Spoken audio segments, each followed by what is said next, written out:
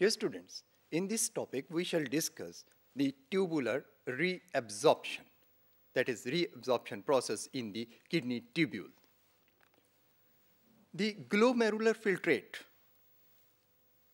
flows sequentially through the various or successive parts of the renal tubule.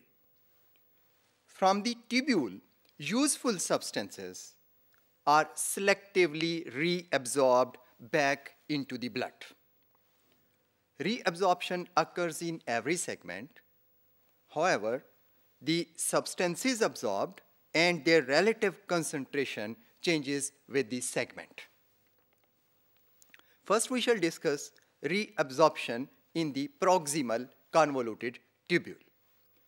The cells of proximal convoluted tubule reabsorb about 60 to 70% volume of the ultrafiltrate, यानी कि जो ultrafiltrate है उसका तकरीबन 60 से 70% हिस्सा जो है वो प्रॉक्सिमल कन्वोल्यूटेड ट्यूब्यूल में रीअब्जॉर्ब हो जाता है.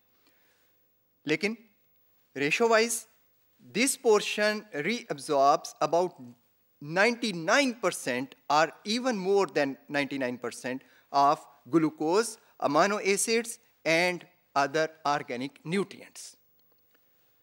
This reabsorption involves diffusion, facilitated diffusion, active transport and co-transport mechanisms.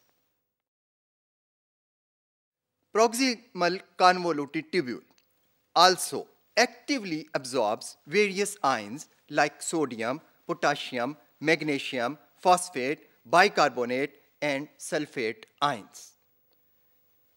It also reabsorbs some ions passively.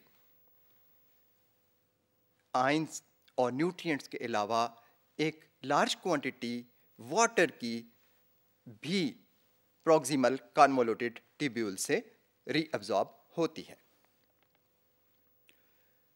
ये जो reabsorbed materials हैं, they enter the peritubular fluid, यानी वो fluid जो कि ट्यूब्यूल के इर्द गिर्द मौजूद है. reabsorbed substances उसमें enter हो जाते हैं, जहाँ से they diffuse into the peritubular capillaries which quickly return these substances back to the blood flow or circulation. Now we shall discuss reabsorption in the loop of Henle. Loop of Henle is important for the reabsorption of water. Reabsorption जो कि proximal convoluted tubule में शुरू हुई थी, that continues in the descending limb of loop of Henle, because this loop is freely permeable to water. It has numerous water channels which are made by aquaporine protein.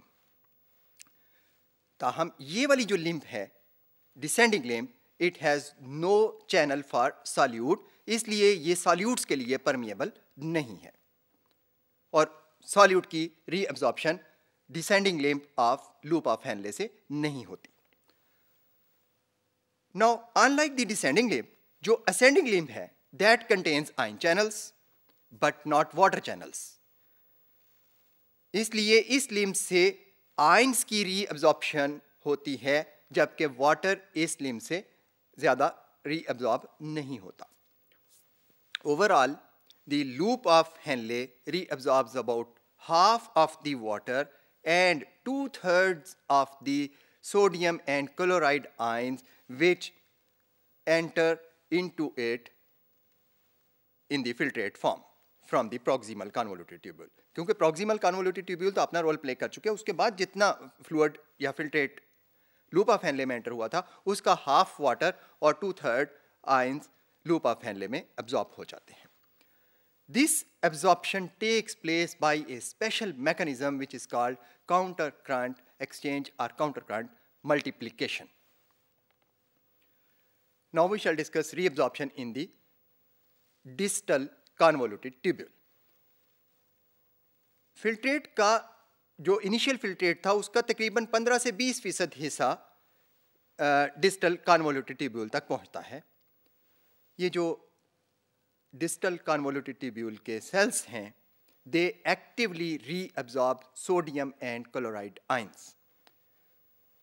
इसी distal convoluted tubule का जो बिल्कुल आखिरी हिस्सा है, यानी distal portion जो है, it also contains ion pumps which reabsorb tubular sodium in exchange for potassium ions. इसके अलावा ये पोर्शन जो है डिस्टल कन्वोल्यूटेड ट्यूब्यूल जो है, it also रीअब्जॉर्ब्स bicarbonate ions to regulate the urine pH।